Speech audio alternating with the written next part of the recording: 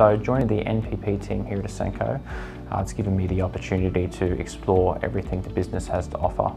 So my background, I did a structural engineering degree at uni, and then I joined here as a project engineer, and I assisted in the structural team as well.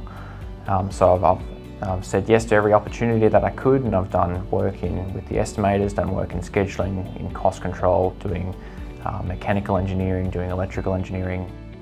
My time in the NPP, I was actually given the opportunity to take on a rotation as a project engineer full-time.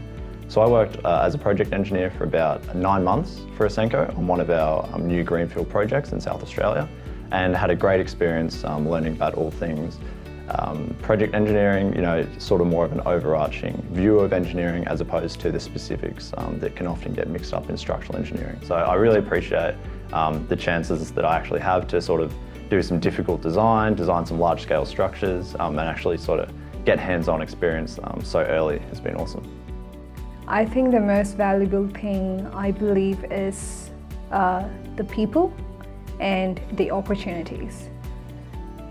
The people around you are concerned about you, give you opportunities to develop, to learn. At the same time, they trust you with the job.